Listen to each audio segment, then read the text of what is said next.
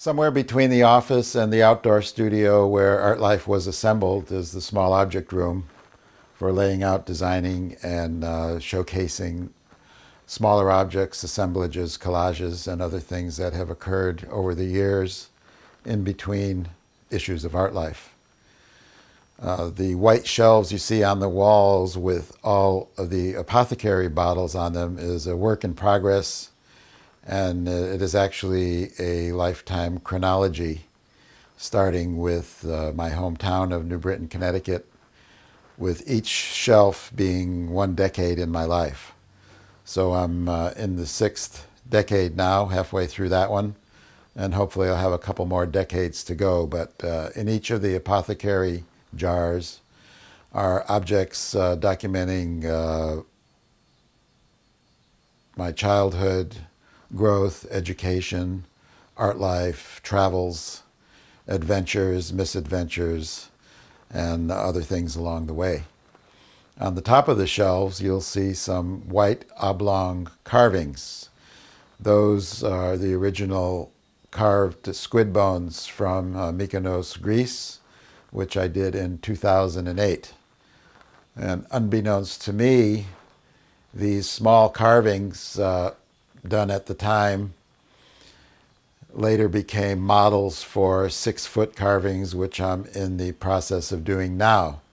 Since the small squid bones are exactly the same shape as surfboards, it occurred to me months later, after returning to California, that it would be feasible to carve the same designs into 6, 8, or 10-foot boards and have them as separate objects. So all these small original carvings then became models for the 6 and 8-foot boards, which are now in progress and in a series as well.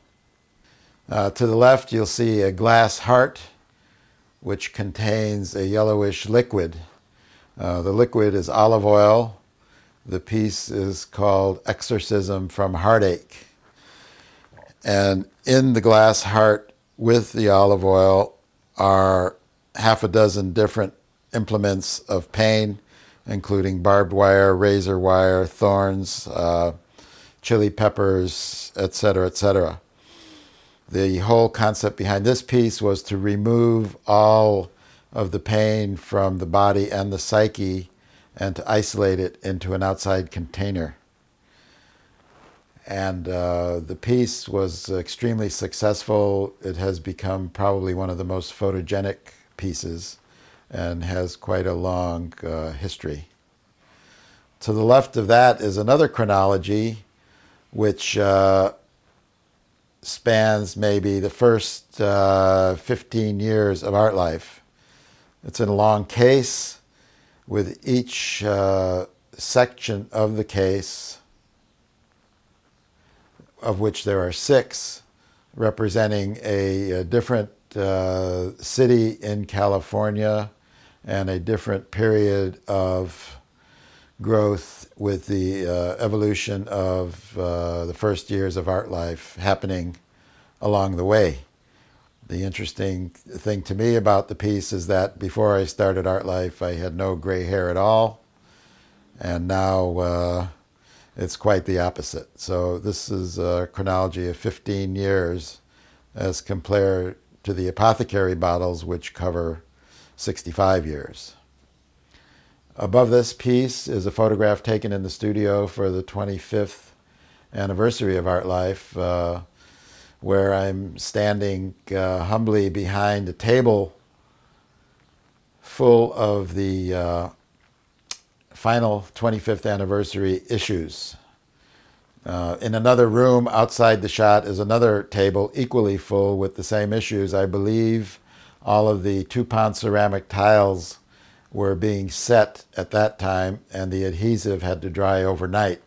Thus, everything needed to be laid out perfectly, so the adhesive would be permanently attached to the tiles and the hard-bound covers. Then as we move along the same wall, you see a red neon circle. Inside that circle is a mandala made of orchid leaves on which the original ARTLIFE formula is stenciled. The formula reads, A is to L as L is to A equals L, L equals A. Art is to life as life is to art, art equals life, life equals art. This was a formula that I devised 30 years ago, and it was in the first letter in the first issue of ARTLIFE in January of 1981, which was a letter of intent that laid out what would happen for the next 25 years. So the point being that art and life are one and the same and equal at every turn. Moving right along to the left of the formula, you'll see a photograph of myself holding the ARTLIFE flag. And this flag has been around the world several times, carried by artists to several different continents and dozens of different countries, all of which were photographed and then returned and appearing in different issues of ARTLIFE. At some point, all of these photographs will be a chapter in a book about the 25 years of ARTLIFE. This one in particular is important to me because this destination was the first place I went upon completion of 25 years of ARTLIFE, and it is on the pinnacle of the sacred mountain on the island of Delos in the Greek islands, which was the birthplace of Apollo and his twin sister Artemis. Apollo was the god of the sun, Artemis was the goddess of the moon. Consequently, this location in the Mediterranean has the brightest scientifically measured sunlight in the world. So being at the top of this sacred mountain at this moment upon my retirement was very triumphant for me, having gone back to this location after 40 years and then having completed 25 years of ARTLIFE in the interim was a very important moment for me. The next important piece along the way is one that is part of my personal collection, which is a hot air balloon simulated using a paper lantern of the Earth as the balloon and a strawberry basket as the basket for the hot air balloon. In the basket of the balloon is the artist tossing his ideas out into the universe. So it's very representational and also very meaningful in terms of what I do personally and what all artists do in tossing their creativity out into the universe and hopefully finding other people to receive that communication and respond to it.